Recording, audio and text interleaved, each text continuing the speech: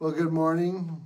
It's a good day to be in the house of the Lord. This is Pastor Mike Erickson, pastor of Big Bear Foursquare Church. And I love this church, love preaching the Word of God, and so glad to be with you today. If you're online, I want to say that God has got a word for you today. And he wants you to walk in it like he wants all of us to walk in it. The message is, we have the victory, from 1 John chapter 4, verse 1 through 6.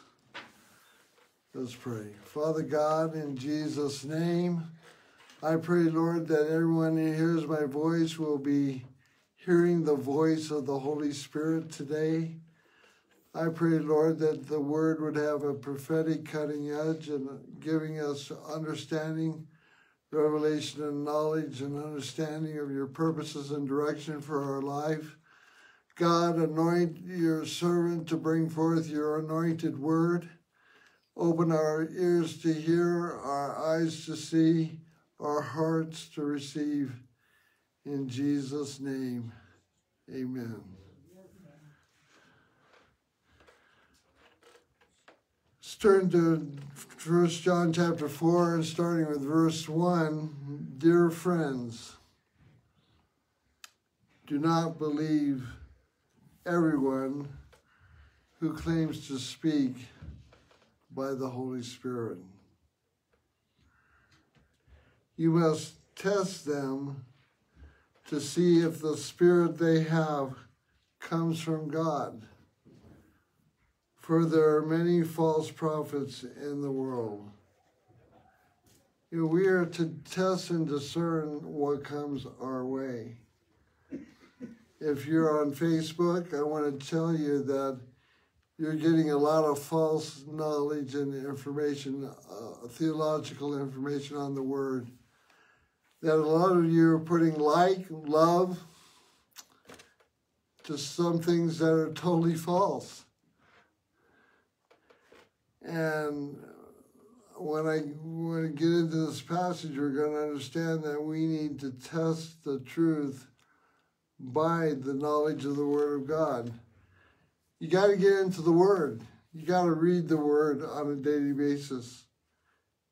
And not only that, you got to sit under the teaching, preaching, and counseling of the Word of God from trusted sources.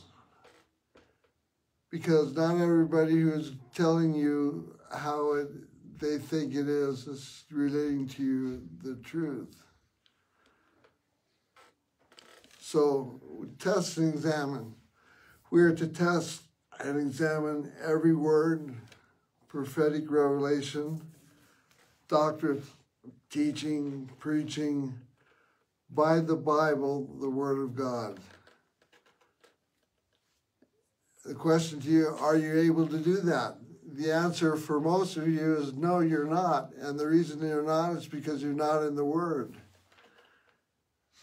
And when things come your way, the Lord wants you to be able to question things and get some answers and find out what the Word of God says and get that affirmed by the power of the Holy Spirit.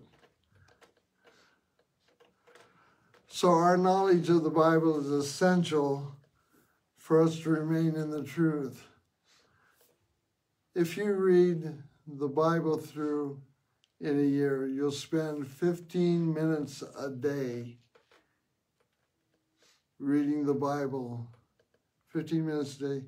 And in 1 year, with some days left over, you will finish reading the entire Bible. Why is that important? Well, because there are passages in prophets and history books and poetry and things like that that you have not read either before or in a long time. You can really tell somebody's Bible knowledge when they say, you know what, I'm religious. I read Peasel Psalms or Peace Psalms. However he said it. Psalms, okay. Yeah, you know what? You're really reading the Word if you go to the Psalms, okay? And you know the Psalms.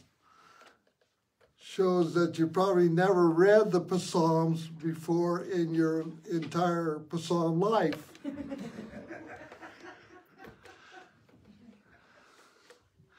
And you think I'm kidding. I'm not kidding. I heard a message one time where a preacher was kind of having fun with that. He says, you know what? The Bible talks about a peasel tree. Peasel tree. And he explains what a peasel tree was. And then he says, I'm just kidding. It's the book of Psalms. Know the Word. No, Jesus did not write the book of Genesis, okay? The book of Jeremiah is not part of the New Testament. One time I was sharing with a young woman who's of a Jewish faith, and I quoted Isaiah, and I said, you know what, Isaiah says this, and she says, you know what, we don't believe in the New Testament. I said, well, you know, that's fine, but this might be a surprise to you, but Isaiah is part of the Tanakh, your Old Testament. Amen. You know, surprise. Know the word. We have to examine what the truth is. Some people are so powerful and adamant and authoritative and confirming the things that they so profoundly profess, but they have no understanding of it in the first place. So we have a fight against the world and its agenda for us. You know, the world's not content with its agenda for them. They want their agenda for you also.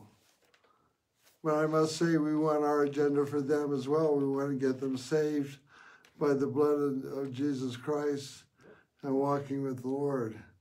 But we fight against the world, we fight against the flesh, and we fight against the devil and demonic forces. We talked about that previously in chapters 1 and 2 of 1 John. But there's false teachings and false prophets and immoral practices. Anything that comes against us and the truth. There was a cult back about 50 years ago called Children of the Day. Do you remember that cult? And that cult was, they got converts by husband would allow his wife to bring a guy into the house and she would show him the quote, love of God, and he would be happy and they'd convert him to their Children of the Day cult, all through sexual immorality. And everybody's happy that. Why? Because it fit into their immoral practices. But anything that comes against us and the truth, we need the Word of God and the Holy Spirit to discern. And if you're not saved by the blood of Jesus and born again where Jesus Christ is in your heart, you have no understanding of what I'm saying. But if you receive Christ, you have the Holy Spirit within you to guide you and help you discern truth from error. And God's given us His Word, the Bible, as the authority and the foundation to do that. 2 Corinthians chapter 10, verse 4 and 5. The weapons we fight with are not the weapons of the world. Amen? Yeah. On the contrary, the weapons that we have power to demolish strongholds. We demolish arguments and every pretension that sets itself up against the knowledge of God. And we take captive every thought and make it obedient to Christ. Every thought that's at variance with the Word of God must be filtered out and destroyed. We want our thinking to reflect God's voice in God's Word. Amen? Amen. Okay, verse 2. This is how we know if they have the Spirit of God. If a person claiming to be a prophet acknowledges that Jesus Christ came in a real body, that person has the Spirit of God. But if someone claims to be a prophet and does not acknowledge the truth about Jesus, that person is not from God. Such a person has the spirit of the Antichrist, which you've heard is coming into the world, and indeed is already here. The cultic teaching in the first century actually was responsible for the apostles and those of the New Testament, writing the New Testament, to write their works against false teaching that was happening in their day. One such man was a famous false prophet and cultist named Cerinthus. Cerinthus is also the father of what we call the Gnostic heresy, false teaching cult, and possibly linked to the Judaizers as well in Acts chapter 15. But Cerinthus distinguished between the man Jesus and the Christ. He denied the supernatural virgin birth. That's where all heresy starts. Denying the Trinity, denying the virgin birth, denying the resurrection, denying the sinless life of Christ. If you deny any of the essentials of who Jesus is, who the Father is, who the Holy Spirit, you have messed with the essentials of Christianity, and therefore, by definition, you have become part of the false teaching and even cultic. So Cerinthus denied supernatural virgin birth of Jesus. So he taught that he was the biological son of Joseph of Nazareth and Mary, and taught that the Christ part descended upon him in the form of a dove from the supreme ruler at his baptism. And then that Christ part that descended on him as a dove left when he got crucified because Jesus the man was not smart enough to avoid that. So the Christ part left. But really the Christ part never to embody the flesh. Cerinthus and his cult were the reason that the first book of 1 John was written, and the essential reason that the Gospel of John were written as well. Cerinthus preached against Jesus being the human embodiment of God, and that's why John says, the Word became flesh and dwelt among us, the Logos. Cerinthus says it's impossible for the Logos to be in the body of Jesus of Nazareth. John says, the Word, the Logos became flesh and dwelt among us. The reason for John chapter 1, verse 1 through 18 is to confront Cerinthus and his cult and the Gnostics who were really taking hold in the Ephesian church and its church at city of Ephesus at the time.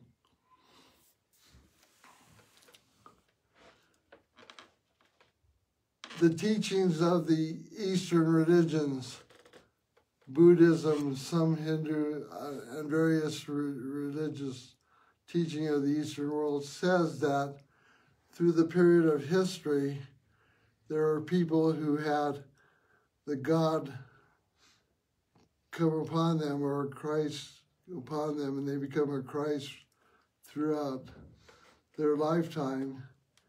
And that throughout history, there's been many Christs and many God people on earth.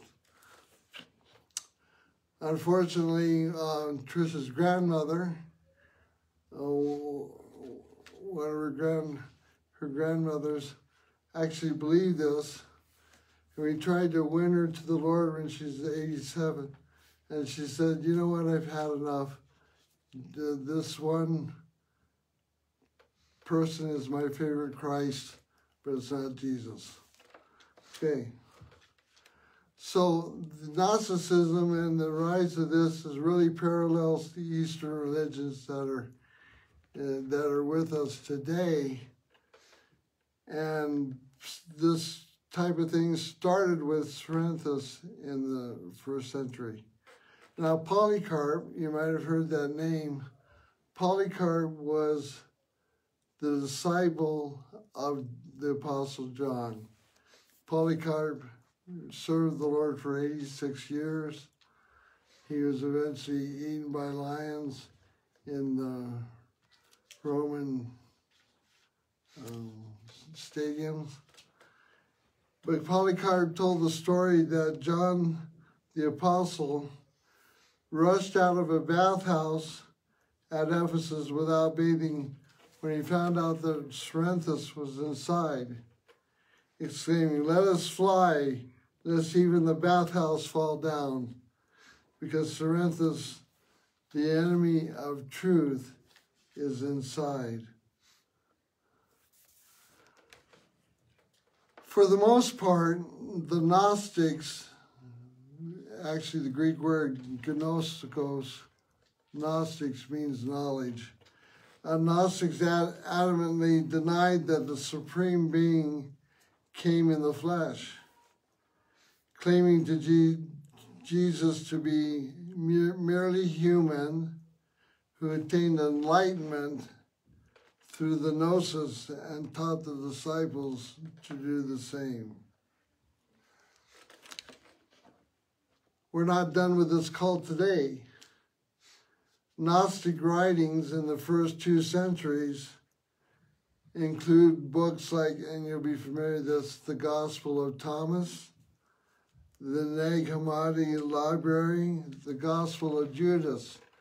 Within the last 10 years, the Gospel of Judas made headlines by the media who wanted to bring this thing up, saying that this book was discovered to be written by Judas Iscariot. How many know what the Bible says about him? He didn't have any time to write it. He hung himself before Jesus was actually crucified.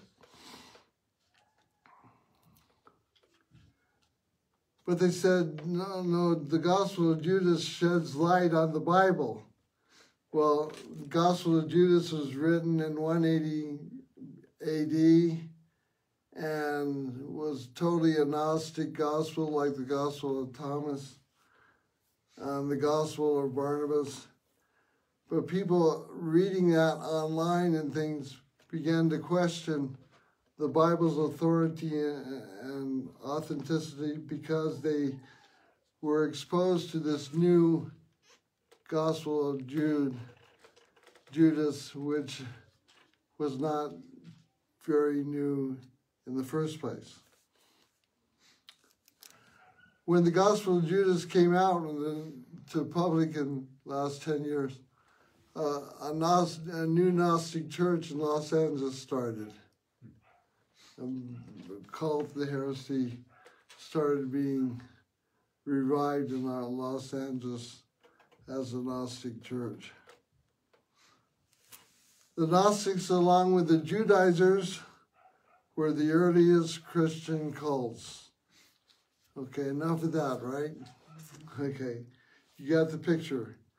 John the Apostle's against a tremendous, powerful force in the early church to deceive people and bring them from the truth. John writes his gospel to keep people in the truth, and writes 1 John as well. We know that Jesus of Nazareth has the title Christ, Christos, the Anointed One. But it's so intertwined now, you could say that that's his total identity, Jesus Christ, first name, last name, title, whatever, because he is the only Christ, and he is the one, Jesus the Christ. When in our English language, if we make reference to the Christ, everyone knows we're talking about Jesus of Nazareth. He is the only one. Verse 4 says, "But you belong to God, my dear children, and you have already won a victory over those people." And we're going to see how we do that in the first place. Because the spirit of him who lives in you is greater than the spirit that lives in the world. Amen? Amen. You know, from 1 John chapter 2, he says, you don't need anyone to teach you, because you know that the Holy Spirit's in you, and he keeps you very aware of what the truth is as opposed to error. There's something about it. I got to check this out. I got to find out what the Word says about it, because the Holy Spirit within me is trying to keep me in the truth. Verse 5. Those people belong to this world, so they speak from the world's viewpoint, and the world listens to them. People will listen to anything. And it's amazing what people will take in as truth. I mean, you can still sell the man on the moon today. You know that? You can still sell the flat earth theory for the world. You know, you can still sell that. You can still probably... I mean, the world will just suck it up and take it in and call it truth. But listen, we as Christians have to be discerning of the truth and discern things from the Word of God, and let the Spirit of God speak to us and lead us and guide us in all truth. Verse 6, "But we belong to God, and those who know God listen to us. If they do not belong to God, they do not listen to us. This is how we know that someone has the spirit of truth or the spirit of deception." We have the victory in such things. In the context here of the first 6 verses, we have victory through 2 areas. Through the Word of God and through the Holy Spirit. If you're not in the Word, you're not able to discern truth from error. If you don't rely on the Holy Spirit and have a relationship with God in prayer and worship and relationship with God and listen to His voice, you're not equipped to discern. Not equipped to have victory in these areas, because the victory comes through the Word of God and through the Holy Spirit. Examine the Scriptures.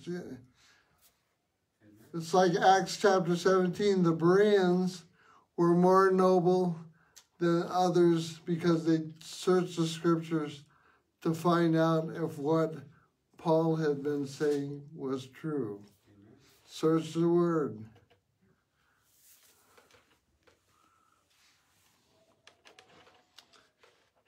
If we're not sure about what the word says, we'll find out some way of what we're sure about. Some people say, well, you know what? I have knowledge of this, I can Google it. Okay, well, it doesn't mean you get the right answer, right?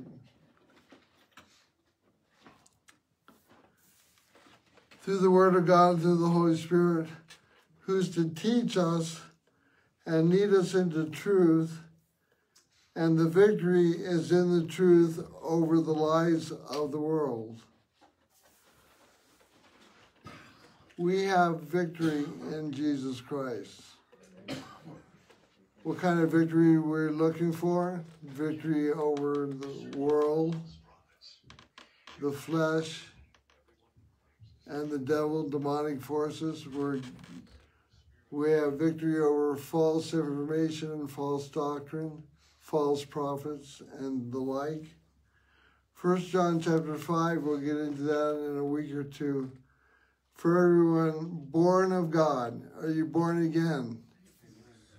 If you just decided you're a Christian and you like being a Christian, that's not what I'm talking about. But if you're born again by the Spirit of God, and the Holy Spirit has transformed your life, and you've changed your old nature for a new nature, and you're being redeemed, and you're a child of God. The Bible says, for everyone born of God overcomes the world. What does that tell us? That there's something to overcome. It doesn't say everyone who is born of God actually happily assimilates into the world. No, we are different. And by that difference, we might be inviting persecution and even trial and trouble because we're standing for something. You know that phrase, right? If you don't stand for something, you fall for anything type thing. For everyone born of God overcomes the world. This is the victory. Want to hear what the victory is? This is the victory that has overcome the world, even our faith. Your faith. Are you working on that? The word, Romans chapter 10, the word comes by, faith comes by hearing the word, and the word comes by faith. Romans chapter 10. We find that our faith must be encouraged and strengthened and fed on a daily basis through the Word of God, through prayer, worship, and what you feed yourself spiritually, emotionally, mentally is the results you're going to get.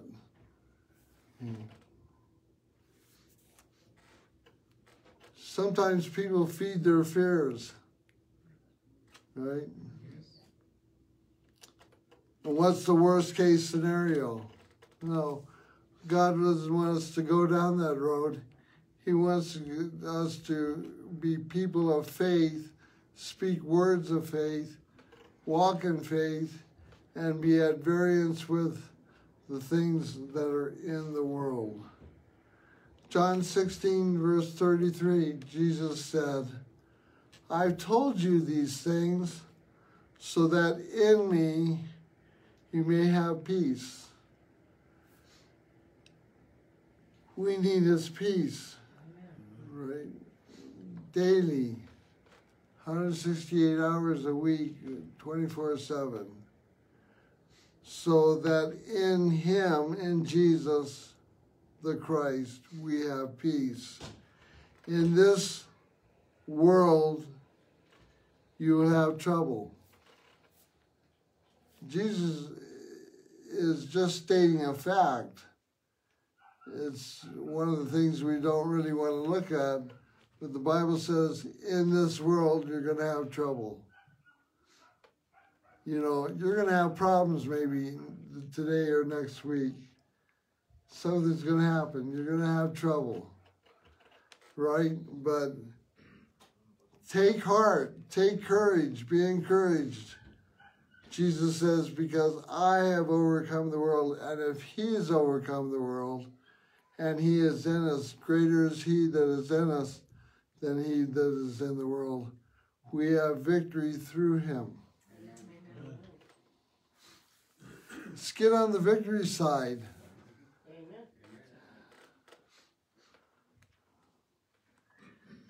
Luke chapter 10, verse 19, speaking to you and me, Jesus says, I have given you authority to trample on snakes and scorpions and to overcome all the power of the enemy, and nothing will harm you. Highlight that, memorize that, get that in your spirit, that you have authority over all the power of the enemy, and nothing will harm you. Satan has no power to take away your salvation and to destroy who you are.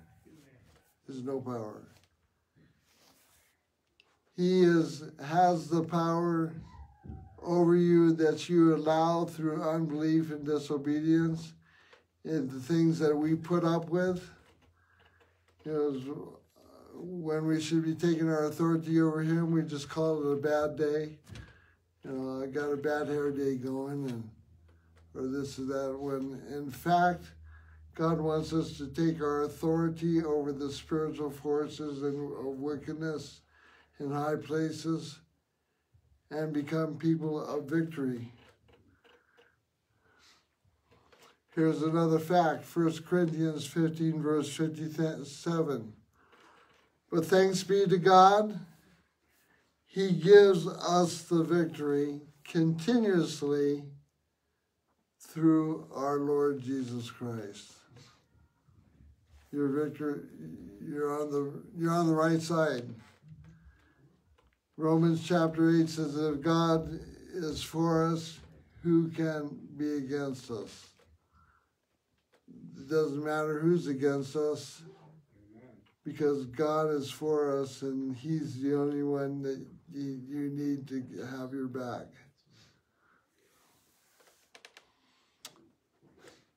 Keep in the truth. Don't wander away from the truth. Don't think that you're exempt from the possibility, because I tell you what, a lot smarter people than us have been drifting from the truth. A lot of people who are educated and intelligent and have a lot of things going for them have allowed themselves to drift away from the truth. Let's not be one of them. Some good things can come up to take our time, to take our focus, to take our freedom in Christ. Some good things can come up, and we can justify those things. But the enemy would be very happy in letting us pursue those things if Jesus is not our focus. We have the victory through him, because of him, and in him. We stay in the Word. I plead with you, please read the Word of God. Please read the Word. Get in the Word. You say, well, I've never read the New Testament through. Do that 5 minutes a day. 5, 5 minutes a day. And you'll read it possibly 2 times in the year. 5 minutes a day. Anyway, as you can tell, I'm a person of the Word. I believe in it. I believe it insulates us, it keeps us, it protects us, and we have the Holy Spirit to speak through His Word to keep us in line with His fundamentals of who He is. Jesus is the Christ. He is the only Christ, Jesus Christ. We love. He is the embodiment of God in the flesh. And like John says, the Word, the Logos, became flesh and dwelt among us. Merry Christmas. And none other before Him, none other after Him. Jesus came the first time to bring salvation, God in the flesh. He will come a second time to bring judgment and establish His kingdom. They're going to be totally different.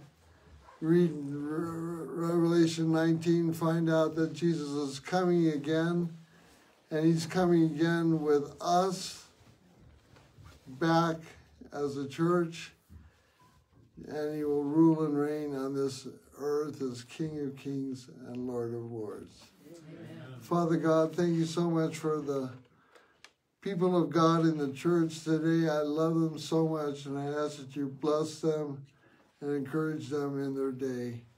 Help them to walk in the victory of Your Word. Help us to confront false prophets and false teaching and not allow it to affect ourselves or anyone around us. Thank You, Lord, for the Word of God today, and we have the victory through our Lord Jesus Christ. And we thank You in Jesus' name. Amen.